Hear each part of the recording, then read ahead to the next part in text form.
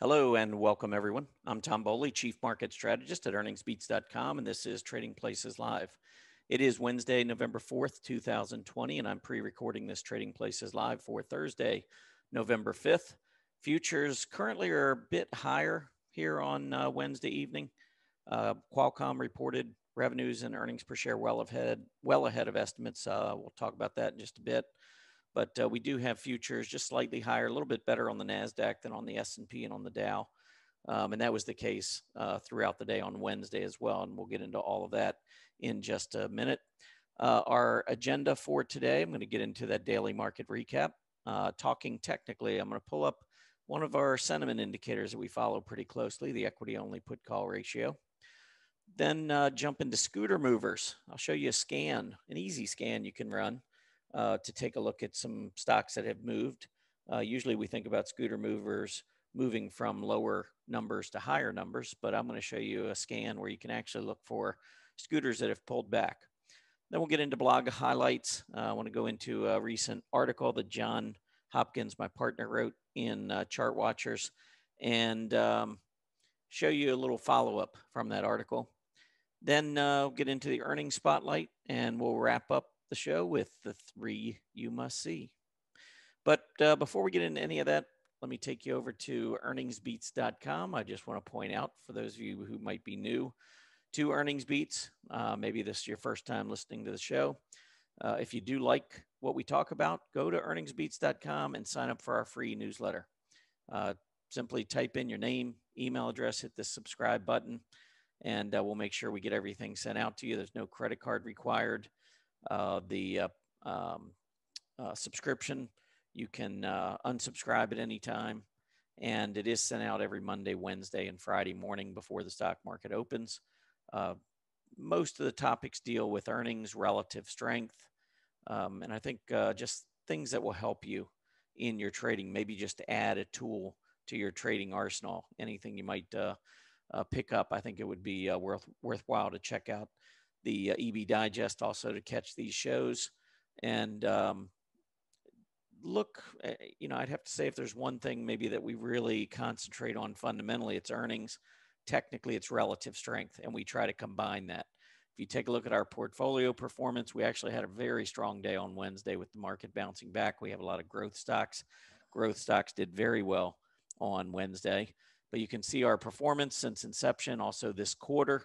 And our quarters are not calendar quarters. Our quarters run, our last quarter, or this quarter, runs from August 19th to November 19th. So it'll end in just a couple of weeks. And then we'll start a new quarter on November 19th that'll run through February 19th.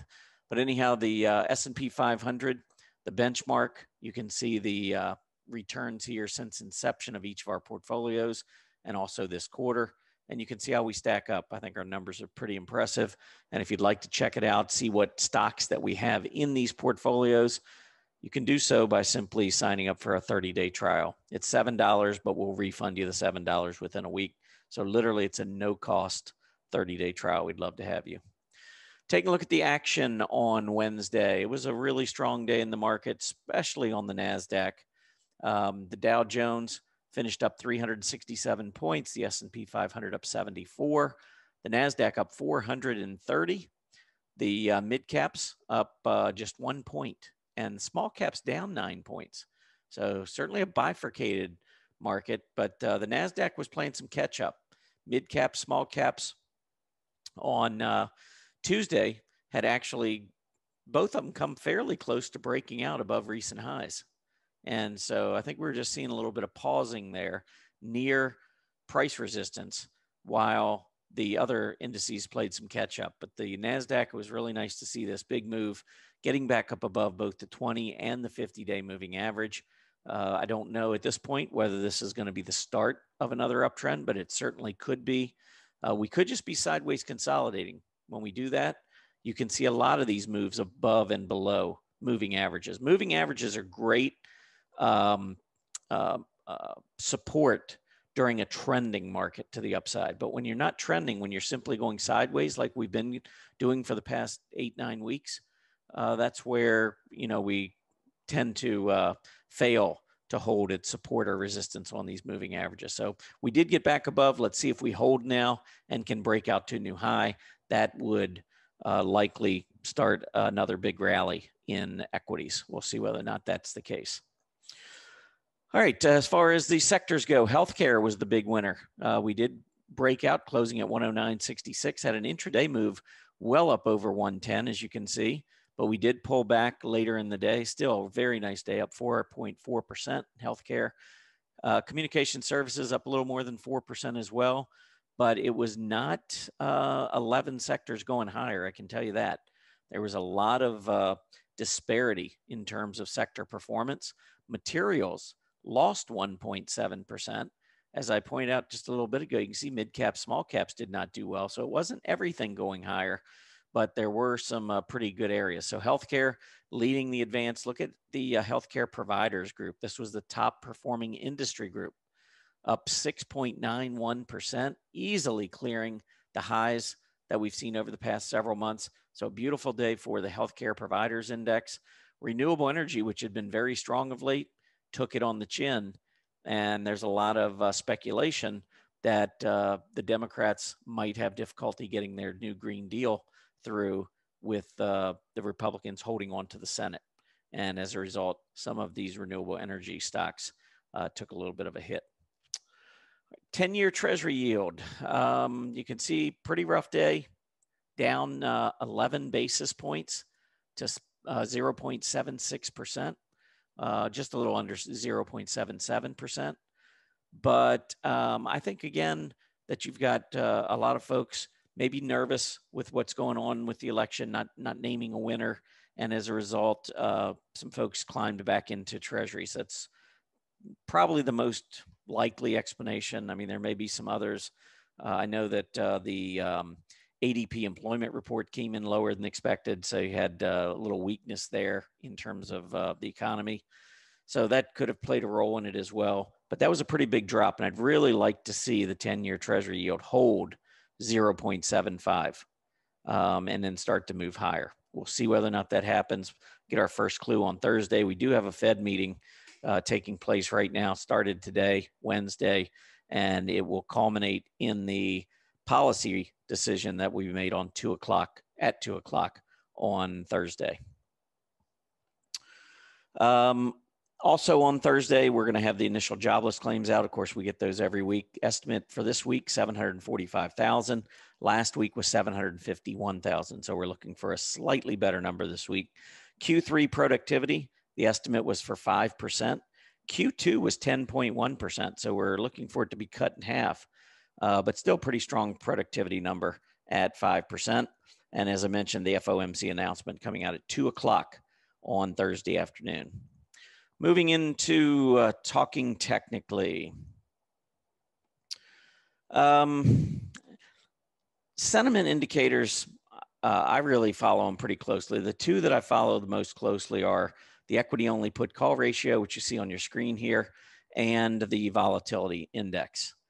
As far as the equity-only put-call ratio goes, when we get a lot of fear, this ratio tends to rise. This is a 5-day moving average up top. And if we go back long term, I would say probably when you start getting up to about 0.75, 0.80, that's when you've really got fear picking up. And I'm going to stretch this out. We can go back 5 years instead of just the one. And you can see on a relative basis where we are right now is not really that big a deal. And we'll talk about these relative highs around 0.6 in just a second. But here, if you go back, 0.75 to 0.80 is where you start looking at a lot of fear in the market. And as a result, usually we start marking bottoms when you start seeing, 0.75, 0.80. Look at August of 2019, got up to 0.8. There was the bottom. The trade war in December of 2018, the trade war, we had the 5-day moving average of the equity only put call ratio went above 0.9, and that perfectly coincided with the bottom. In February of 2018, we got up to 0.75. There's the bottom. So you can kind of see that when everyone starts playing more and more and more puts, trading more puts because they think the market can't go anywhere but down. That's typically when the market reverses and turns back to the upside. So keep that in mind. Now, let's go back and just look at this last year, because when you get into a secular bull market rally, you're not really going to be seeing in my opinion, you're not going to be seeing those really high equity only put call readings. Over the course of the last 5 or 6 months, you can see that when we've had the 5-day average move up to about 0.6, I'm going to annotate this. And I want you to take a look at where, what was happening at that time and what the market did subsequent to that. So we'll do this vertical line. And let's do right here. So there's the first one. And didn't quite hit the bottom, but you can see that fear that was building came pretty close to that bottom. And then we rallied. Next time we went up to the 0.6 level, we made a nice little rally, and then we moved lower. The next little peak here coincided with this bottom. And then right here on this peak, you can see basically came in at this bottom. So normally what you see after you peak on the equity only put call ratio is a rally. So you get a lot of, it's a contrarian indicator. So when the sentiment indicator is going in one direction, you expect the stock market to go in the other. So when we top on the equity only put call ratio, generally we're bottoming in the stock market. And that's, worthwhile to know. Now, if we break out above this, 0.6 level, then maybe the fear picks up and perhaps we even take out the lows that we saw in September and October. I don't think we're going to do that. I think we're going to go higher, but it's something to at least be aware of. All right, let's move on. I want to move on to Scooter Movers and just show you a scan that you can run. This is a very simple scan. Just type equal stock, daily simple moving average of volume 50-day is greater than 300,000. And then I put on here scooter scores for 2 different time periods. So 46 days ago, and the reason I came up with 46 days ago, it's 22 days per month, 22 trading days per month. So 44 would be 2 months, which would take us back to about September 4th. Well, we topped right around September 2nd, I believe. So I just did 46 days.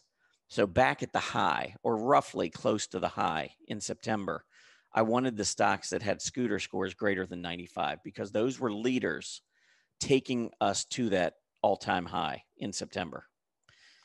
Now what I want over this consolidation are stocks that now have scooters below 75.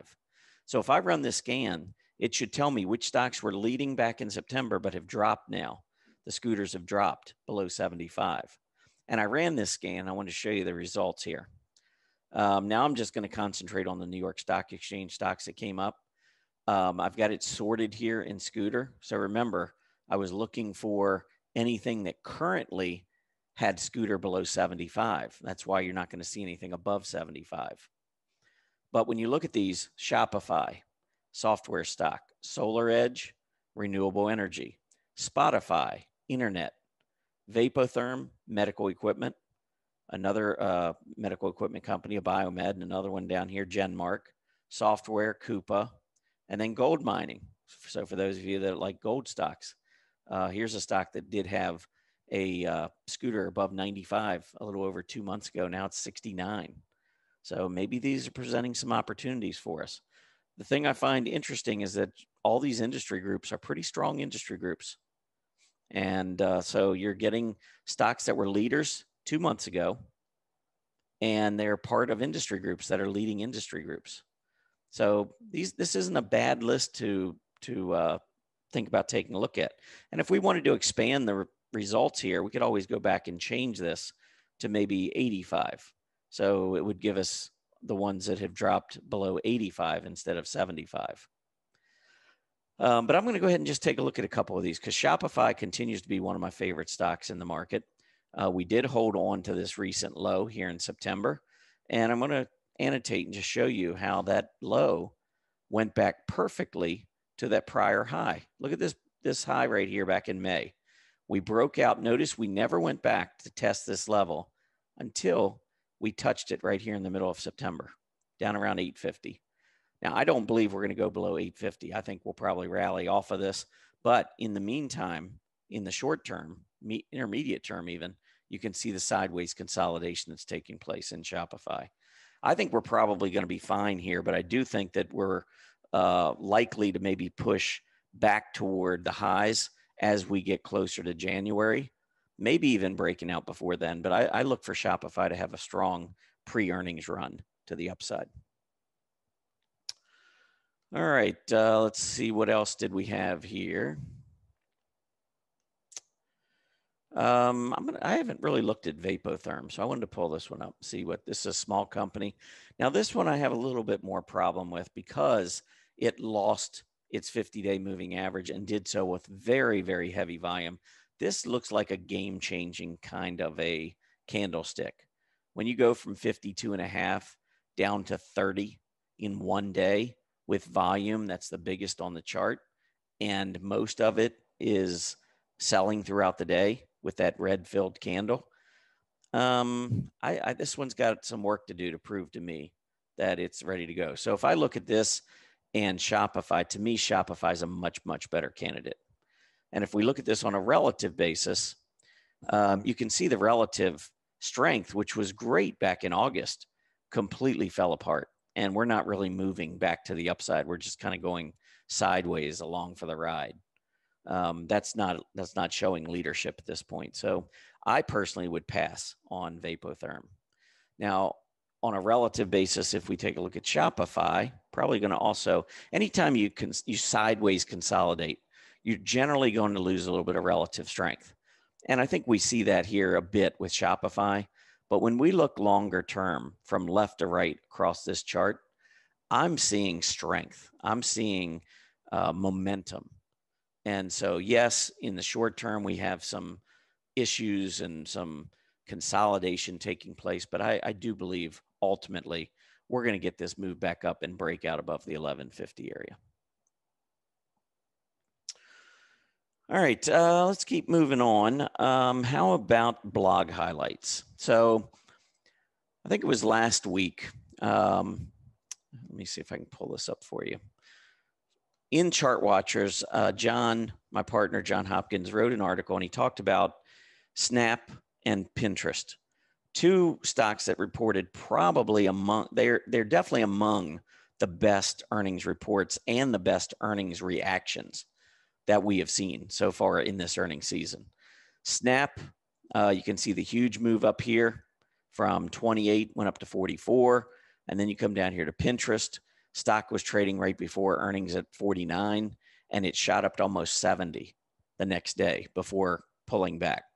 So I would say that you've got some pretty strong action taking place in these two stocks. Now, the reason he mentioned this, and I had told him that if he wanted to mention these two stocks and wanted to talk about another potential internet stock that was ready to perhaps deliver a big report, he could mention it in this newsletter, or in the Chart Watchers newsletter. And what he did was offered up anybody who signed up for our free Earnings Beats Digest that I would report this stock, this upcoming internet stock that was going to be reporting its earnings. And I did that on that Monday edition. So earlier this week on Monday, let's see if I can bring that up. Here it is. So I sent out this, and this is kind of what you see when you get this newsletter. So on Monday, I wrote, is another blowout internet earnings report on the horizon this week? So I talked about Pinterest, talked about Snap, and then showed a chart of Upwork, UPWK. Now, UPWK had broken out above the August high, had been pulling back, and actually I thought this was a pretty good entry point as we got close to the 18 level. But earnings are coming up. You always have to be careful. You never know. Twitter is in the internet space, and it came out with earnings and lost 20%. So anytime you're holding a stock into earnings, you've got to be willing to take on more risk. Well, Upwork came out with its earnings tonight after the bell. and they came in with a loss of 2 cents. The market was expecting a loss of 8 cents. So they beat by 6 cents. The stock, after this move, first of all, it was at 1845 when this went out on Monday. So let's go back over here and let's take a look at where we were. So we were at 1845. We closed, that was back here. 2 days later, we closed at 2022, almost $2 higher, about 10% higher, about $1.80. Stock's up 20.5% after hours tonight on their earnings report. And it comes down really to doing your homework, to finding companies that Wall Street feel are undervalued, like Snap, like Pinterest in the internet space, and then finding other companies that will come through and report the same type of blowout numbers. And when you look at Upwork, you can see the accumulation distribution was moving higher, hit a new high at the beginning of October, which was only a month ago. The stock itself, obviously, in an absolute uptrend. Internet stocks have been performing really well, about to make another breakout. Upwork, relative to the internets, just 2 weeks ago, 3 weeks ago, set a new 52-week high. Upwork's been crushing the S&P 500, and internet stocks just broke out again to another 52-week high relative to the S&P. This, in a nutshell, is what we look for. Find a hot area of the market, look for leaders. And, you know, if you're going to take a risk holding into earnings, in my opinion, I would rather do it with leading stocks in leading industry groups. It doesn't always pay. Tonight it paid. So Upwork, again, up more than 20% with that earnings report. But I thought that this, you know, these blogs that we write and the one that John wrote last week was very timely. And anyone signing up for our Earnings Beats Digest newsletter was able to at least consider Upwork heading into its earnings today. And again, if you go to earningsbeats.com, you can sign up for our Earnings Beats Digest newsletter, and it's free. So no credit card required. All right, let's keep moving on. I want to move into earnings. So there were a number of companies reporting after the bell, and tomorrow, I believe over 600 companies report. So on Thursday, 600 companies report. And that is the heaviest day of the quarter. We have 9 of our portfolio stocks reporting tomorrow. So it's going to be a very interesting day for earnings beats and our portfolios. We did get good news after the bell tonight. Our only portfolio stock that reported after the bell, Qualcomm. Qualcomm, look at the AD line moving up. Look at its price action moving up. Look at the relative strength versus the telecom equipment group. Now, normally, I wouldn't be interested in a stock in an industry group that was as weak as telecom equipment. However, when you've got a stock that is literally just on fire relative to the group, look, it can still significantly outperform the S&P, even though it's in a group that is underperforming the S&P. Now, I do think probably makes sense to be a little bit more careful with stocks like this, because if you've got a stock and it's in a group that's not leading, and then all of a sudden the stock itself falls out of favor, it can quickly deteriorate. So you want to make sure, well, if that's your style, you want to make sure you keep your stops in play. Qualcomm, by the way, is trading, or was trading, at about $145 or $146 after hours, up almost 13%. So a very strong after hours session for Qualcomm. Should be a pretty good start on Thursday for the stock.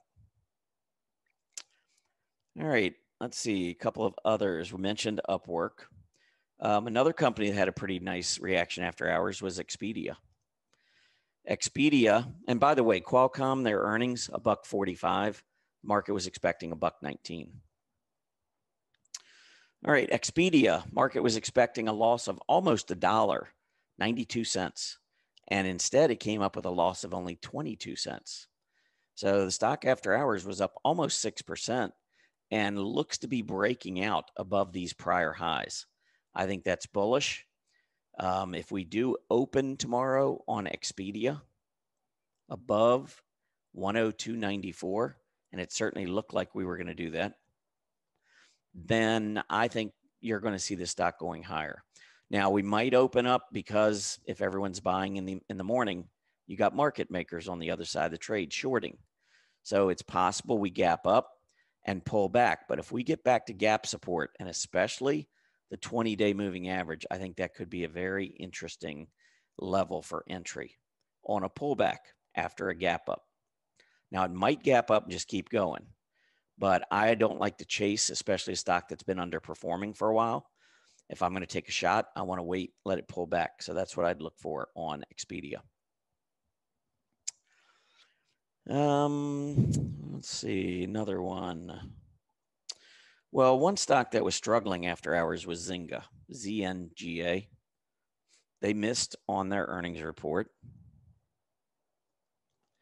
And we'll take a look at the chart and we'll wrap up with the three you must see. Zynga came in with a loss of 3 cents. The market was expecting a profit of 9 cents. Zynga had just broken out above the early October high. When we look at it on a relative basis, it actually had topped back about 5 months ago.